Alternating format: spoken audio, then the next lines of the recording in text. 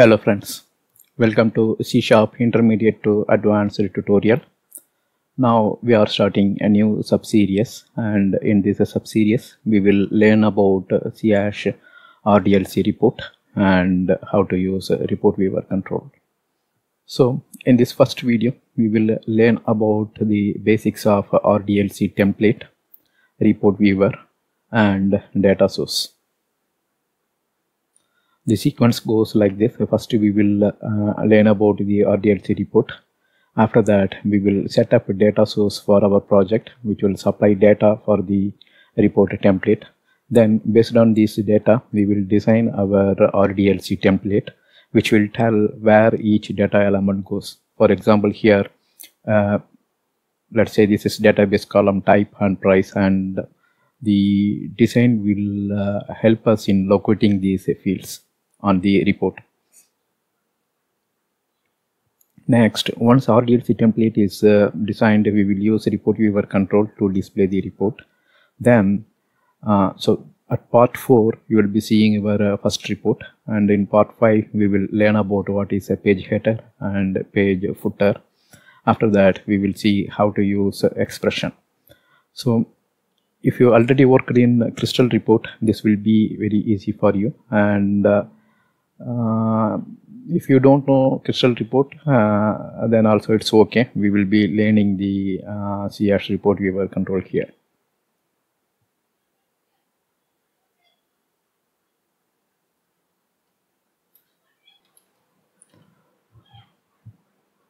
.NET provides support for displaying the report in C# form. So this is the destination. In C# form we will be displaying the report. The data source tells where the DB is located, and data set will hold the table of data.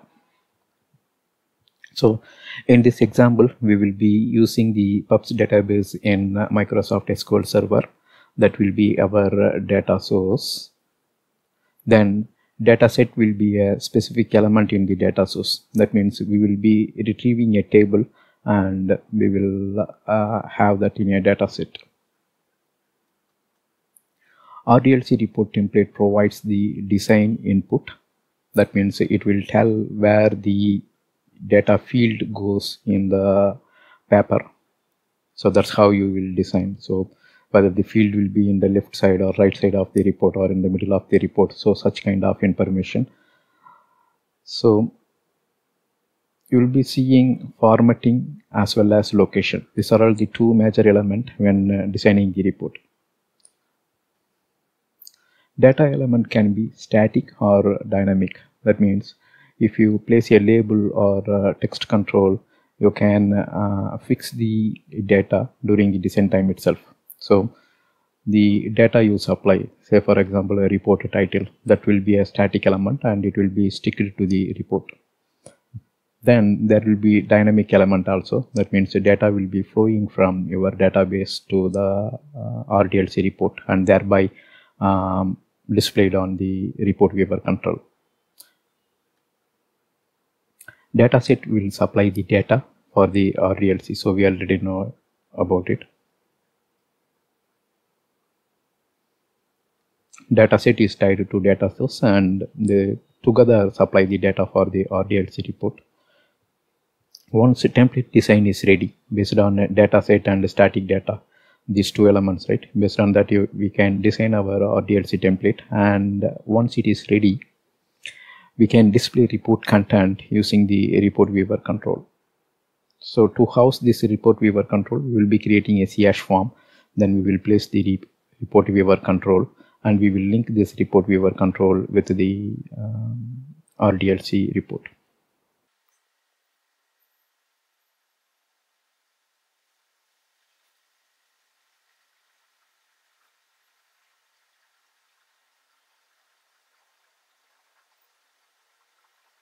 So this will be our data source, Microsoft SQL Server, which is running on this current PC. And the database is Pubs database, and in the Pubs database we have a titles table. So you can search the internet to load Pubs database into your database. You can search for SQL script for PubsDB. Or we will try to supply the SQL in the video description so that you can execute that to have Pubs or NorthWnd database in your SQL server. Or you can create your own title tables with some data in it. Alright, so anyhow, this would be our data source. Data source is MS SQL Server, titles tables on the Pubs database.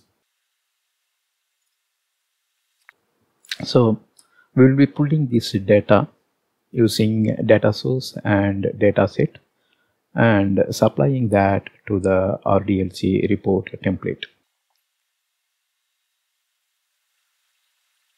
So the RDLC report template, say for example this one will be the report title, then here we will be having some static information, page number of the report, some picture and a table of data.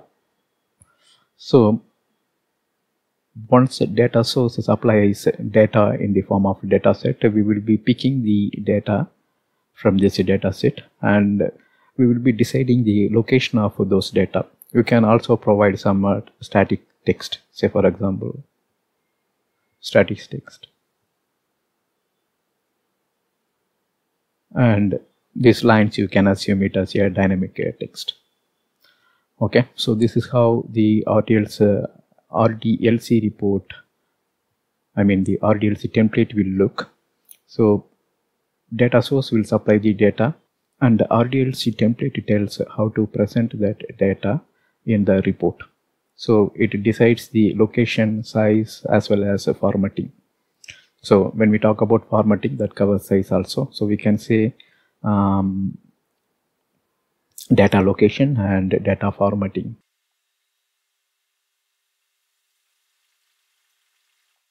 After the RDLC template, this is RDLC template.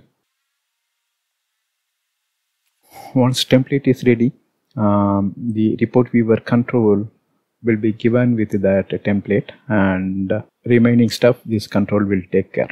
So the control we will be placing on the CH forms. Right, you can see the flow.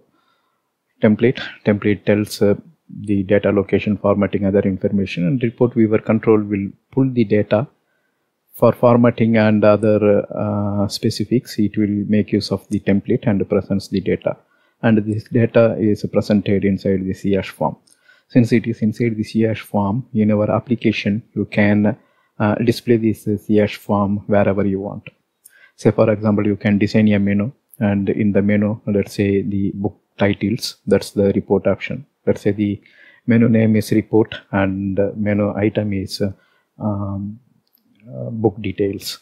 So once you click that, in the handler we will be displaying the CH form as model or modulus dialog. The way you want to display, you can display it, and since the form contains the report viewer control will fetch the information and presents that.